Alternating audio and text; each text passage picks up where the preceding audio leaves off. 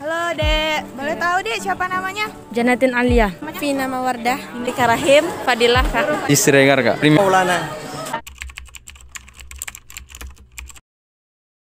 PBAK hari ini bagi kami sangat menyenangkan karena bisa berkumpul dengan teman-teman berbeda daerah. Iya.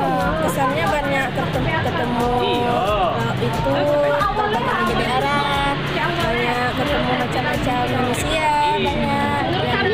Kesannya tentu sangat bahagia, terus rasanya di UIN ini cepat gitu, perpindahan dari siswa jadi mahasiswa, terus perkenalan sama teman-teman juga sangat cepat, dosennya juga baik-baik, pokoknya sangat bahagia.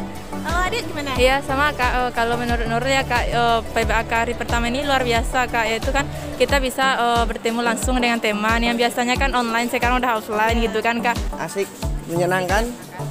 Karena Kak, ternyata kita nggak nyangka Kak, bahwasanya kuliah itu sangat indah. Oke.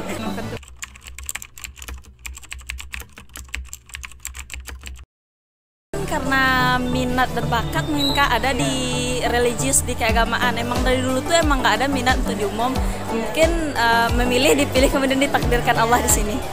Kalau Adik Iya, gimana? sama Kak Nurul tuh lebih suka ke agama daripada umumnya. Terus kan karena UIN ini adalah Universitas Islam di Sumatera Barat yang tertua gitu kan Kak. Jadi Universitas Islam Negeri UIN ini memang terkenal juga Kak. Jadi sebelumnya memang banyak juga kakak-kakak yang udah kesini. Jadi Kalau Karena menurut saya di UIN ini memilih untuk belajar Islam. Oke. Sangat resmi. Sangat senang.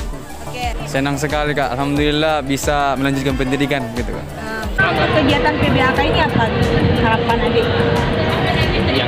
semoga dengan PBAK ini bisa membimbing, mendidik kami, mengetahui kampus UIN Imam Bonjol lebih dalam, dan semoga UIN Imam Bonjol bisa melahirkan generasi-generasi muda penerus agama nusa dan bangsa. Kalau Adik gimana Dek? Kalau saya sendiri semoga UIN Imam Bonjol ini menjadi lebih sukses ke depannya. Semoga bisa berhubungan baik sama teman, dapat teman yang baik, kemudian acaranya benar-benar lancar. Semoga kan acara ini berjalan semuanya dengan lancar dan bisa mengikutinya dengan baik.